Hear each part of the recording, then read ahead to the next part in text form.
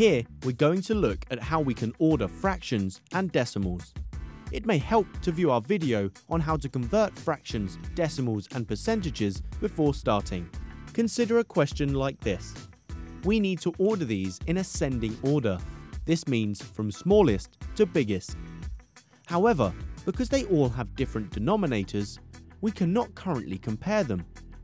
We could convert them all to decimals, but dividing by large denominators can be tricky without a calculator.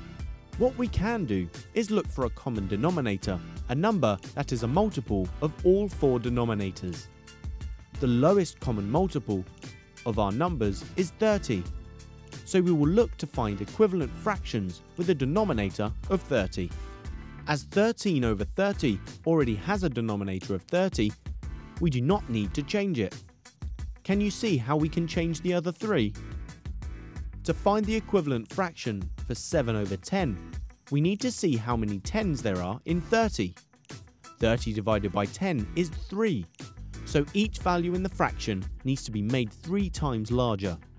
Can you work out the equivalent fractions for the other two? Pause the video and have a go. We apply the same process for the other two. There are 6 5s in 30, so we multiply the numerator 3 by 6, giving us 18 over 30. As there are 5 6s in 30, we multiply the other numerator 4 by 5, giving us 20 over 30. We can then order by comparing the numerators from smallest to largest. Then convert them back to their original form.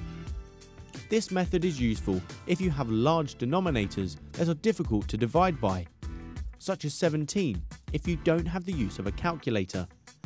The method of finding equivalent fractions is also useful for adding and subtracting fractions.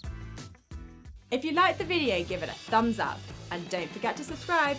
Comment below if you have any questions. Why not check out our FuseSchool app as well? Until next time.